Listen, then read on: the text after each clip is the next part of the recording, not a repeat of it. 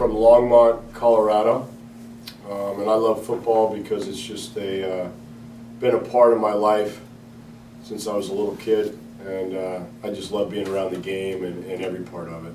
It's been great, you know, to be honest with you. I have a running joke that I'm yet to actually coach a young man that I'm smarter than, because I've been at been fortunate to be at all these fine academic institutions. So I think each one probably helped me along the way learn a little bit more and more about what kind of coach I wanted to be and the kind of student athletes I wanted to be around. So for me, Wilkes is kind of just an extension of the places that I've been, and they've all been different in subtle ways, which is what keeps them fresh.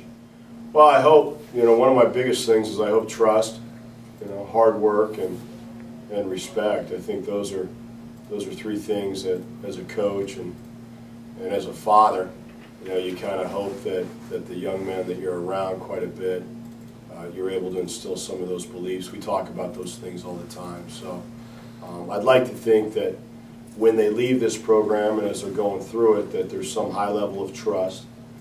They've developed some work habits that they're able to take with them throughout the rest of their life.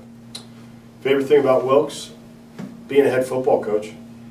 It's my first chance to be a head football coach, and it has its challenging moments, just like anything you do for the first time. But I think it doesn't get easier day by day, but you become more familiar with the job day by day, if that makes sense. And I really enjoy that part of that.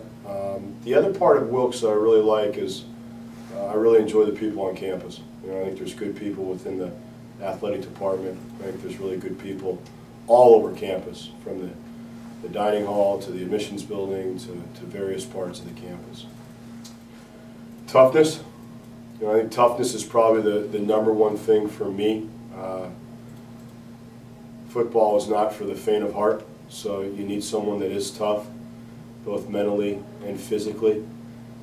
I think I also look for guys that want to compete on a high level throughout the entire preseason, throughout the entire camp, and throughout the season. And then I think the other thing I look for is playmakers. You know, I think you can never have enough guys that can make a play for you and do something unique at a unique time in the ball game that you haven't even coached them to do.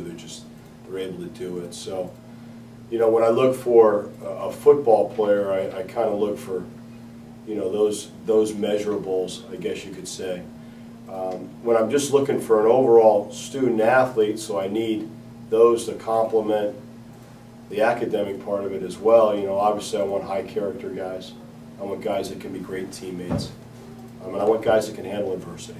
You know, and that's both in the classroom and on the football field.